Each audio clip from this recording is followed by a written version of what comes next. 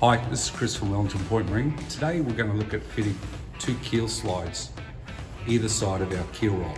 This is going to help us on the retrieval of our boat. When we drive it on, we'll be able to line up the keel with the keel roll. So for today's exercise, we're going to be using some thread seal or Never-Seez thread lubricant. We're going to need 2 mounting brackets, 2 posts for the slides, the 2 slides, 17 and 19 millimeter spanners and ring spanners, and that will do us. The first step we're going to do is fit the brackets to the frame.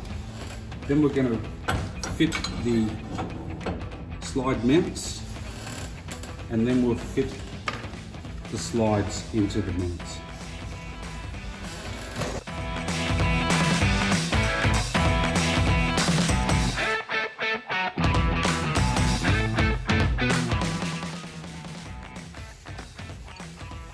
So now we've fitted the brackets to the trailer on either side.